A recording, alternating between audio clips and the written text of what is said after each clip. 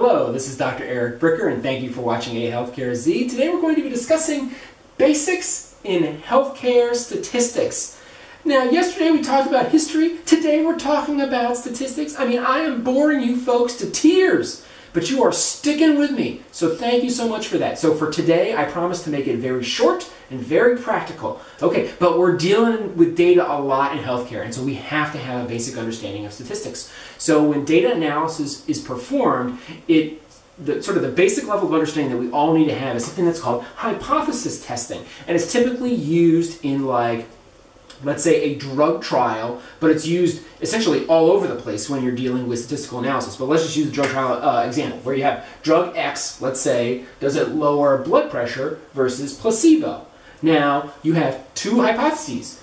You have what's called the Null Hypothesis, which is abbreviated H0, or H with a little sub-zero, which is the Null Hypothesis, which means there is no difference between the tested blood pressure drug and placebo, sugar pill, etc. Okay. And then there's the alternative hypothesis, which is abbreviated H sub A, and that is that they're different. Okay, so what you're doing with hypothesis testing is you're looking at their data and you're saying, hey, is there a difference? And that's important because notice that you have to form a specific question or a hypothesis that you're testing when you're looking at the data. Okay, well, there's different ways to generate data, and we're only going to do two of those ways today. And related to the drug trial, we have what are referred to as randomized controlled trials. So this is sort of the gold standard. This is what the FDA uses, where one, it's randomized. So in this situation here, if you have a group of 100 people, then you're going to, flip a coin and say,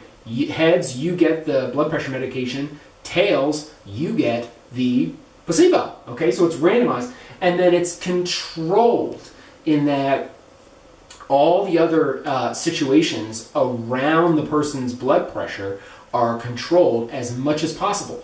And the reason for that is because you're testing specifically this intervention to see if this specific thing here is what's causing the change in the blood pressure, as opposed to something else, okay? And that has to be done on a prospective basis. And not only do they do that, but they also oftentimes double blind it, meaning that the patient or the test subject themselves doesn't know whether they're taking the blood pressure pill or they're taking the placebo, because let's say you take the placebo and you know you're taking the placebo and you're all stressed out that you're taking the placebo because you're like, oh, it's not going to work, it's only a sugar pill. And so that raises your blood pressure. And so you might say, oh, well, look, the blood pressure pill works versus the placebo because the people taking the placebo were stressed out.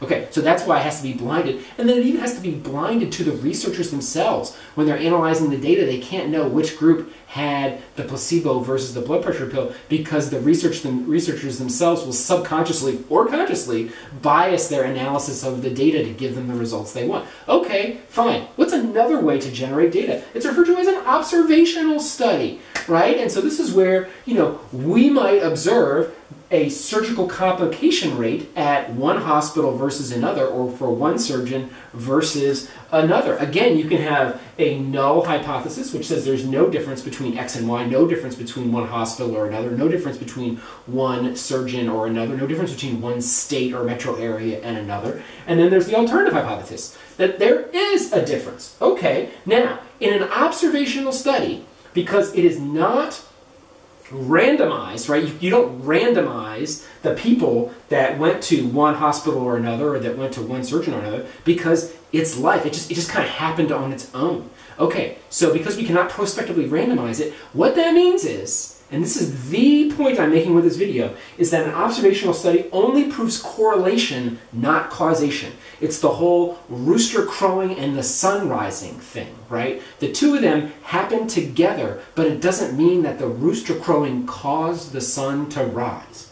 Okay? Now, why is this specifically practical to healthcare finance? It's because in the news, it's constantly talked about healthcare quality. Quality this, quality that, blah, blah, blah, right? So quality metrics are typically measured through observational studies. It is not a risk-adjusted study. They typically do not randomize patients between two hospitals. They don't randomize patients between two surgeons. So in fact, and this is the classic case, is to say, okay, well maybe a particular surgeon or doctor has a worse outcome because we're measuring something else. And what they do is they try to do risk adjustment to try to adjust for that something else. Oh, my patients are sicker, therefore I have a higher complication rate. Okay, risk adjustment is not a perfect solution for turning an observational study into a randomized controlled trial and then proving causation.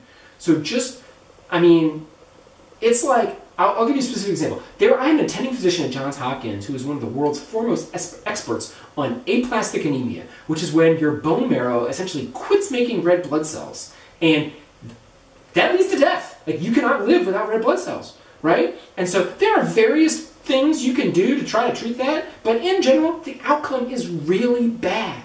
And so maybe this doctor and Johns Hopkins outcomes for aplastic anemia are like worse than the national average. Like, does that, and because they don't fully understand aplastic anemia, it's really hard to risk adjust for, like, are his patients sicker or not as sick, because they don't really fully understand how the disease even works. Okay, so the point is anytime you look at quality data or quality data is presented to you, or you look at a difference in terms of quality, you need to be very careful and in your mind tell yourself, look, this only says correlation, it does not say causation. And that's my point for today. Thank you for watching A Healthcare Z.